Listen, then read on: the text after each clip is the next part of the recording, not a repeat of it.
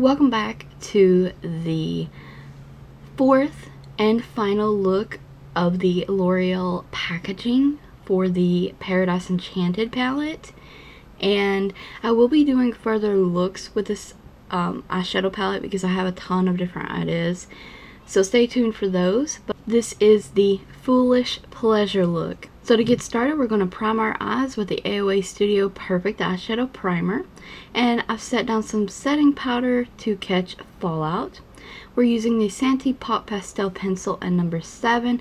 It's just a nude kind of secondary base that I'm going to use. So the eyeshadow has something to stick to. Now we're working with this look here, and it's called Foolish Pleasure. This is what seems to be the hardest look on the palette, and it's a halo eye, and we're going to be picking up shade number 2. We're going to apply that all over our eyelid like the back suggests. This is a step that I personally probably wouldn't do if I was doing a halo eye, but let's follow the directions anyways. So we're going to be taking shade number 8, which is a really pretty orangey brown shade, and we're going to apply that in the crease also. And I'm going to kind of pat to build up the color. Not that these aren't pigmented, I have less fallout. And now we're just going to sweep that into the crease and blend it almost to the brow bone. Next, we're taking shade number 12, which is absolutely gorgeous, by the way, and we're going to apply this in the inner corner and the outer corner. And in the description and directions of their look, they do not mention meeting them or marrying them in the middle for like a typical halo, but I totally did that because I think that would look weird if I didn't. So that's what they wanted to do right there. So this is what I'm gonna do though for this halo high, is I'm going to do like I would normally do.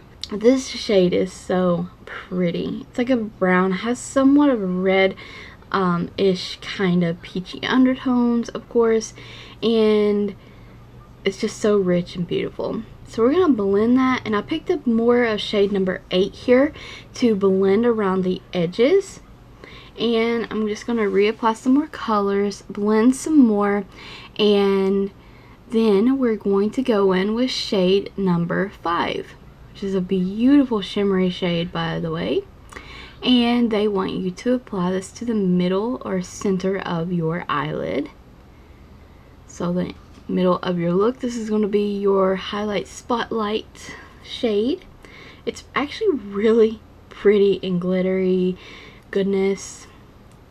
And shade number 1 I always use for my highlight, so that's what I am doing here.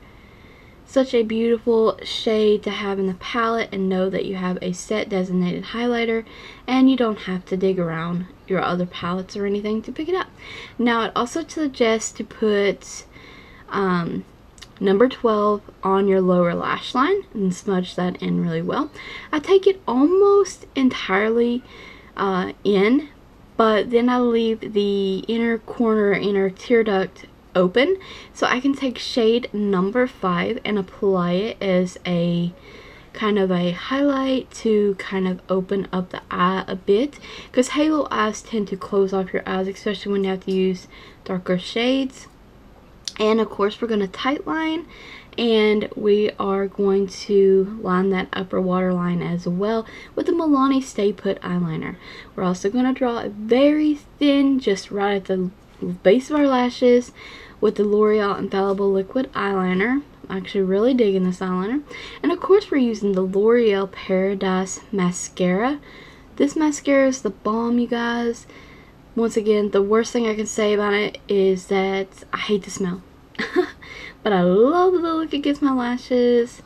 And the lipstick I'm using is from Rimmel, and it is Airy Fairy. It is discontinued, but you can find similar shades in the line still. So I hope you guys enjoyed this makeup tutorial. Stay tuned for more L'Oreal tutorials. Hope you found it helpful. Subscribe, ring the bell so you don't miss any other upcoming content from me.